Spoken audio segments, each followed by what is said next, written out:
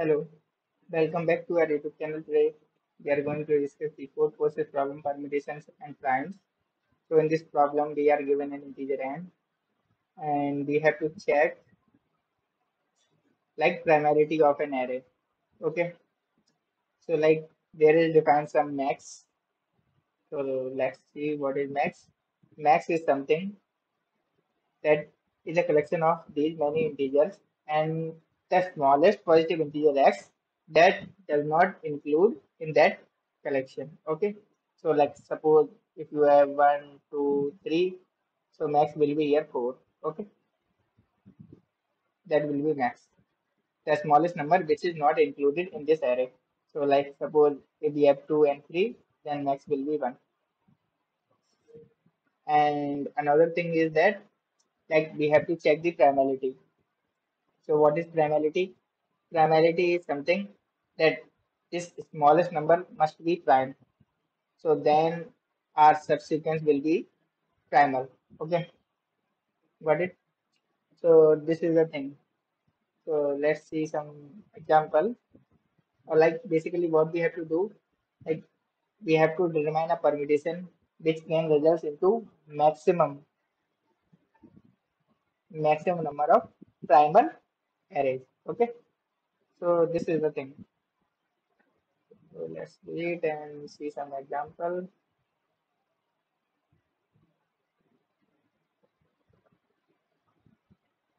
So if you can say when n equal to 2,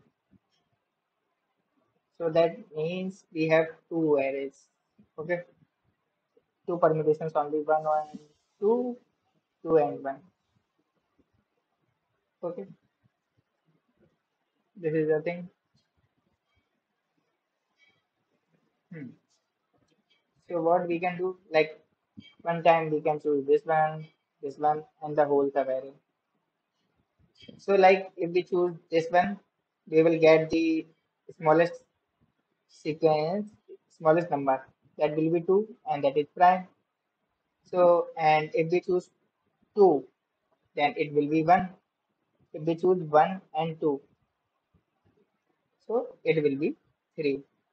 So how many times we got prime primal number, prime number basically 2 and 3, two times.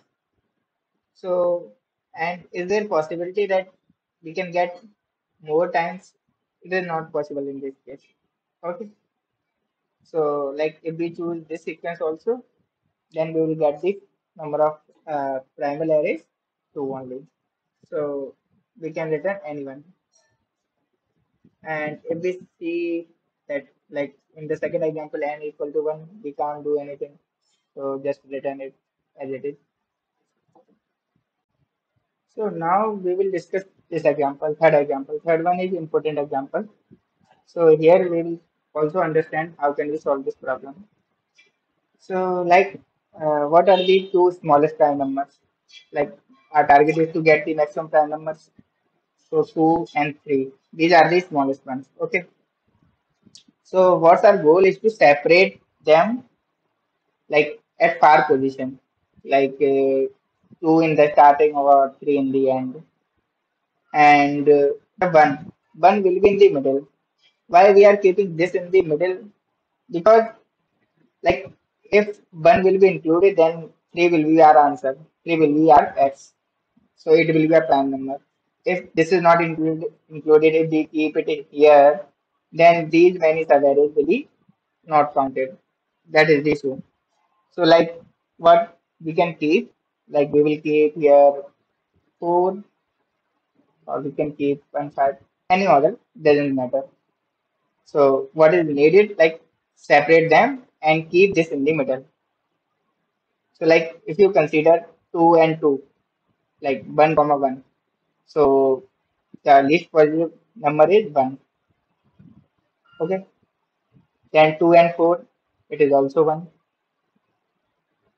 2, 4, 1, it is 3.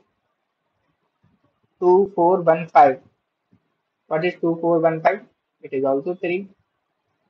And 2, 4, 1, 5, 3, it will be a 6. Okay.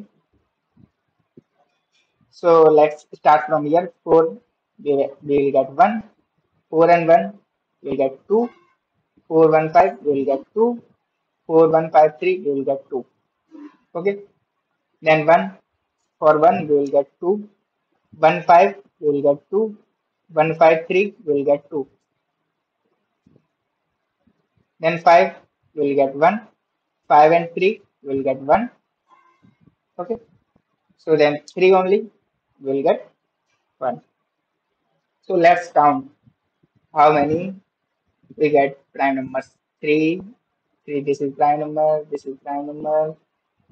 So 1, 2, 3, 4, 5, 6, 7, and 8.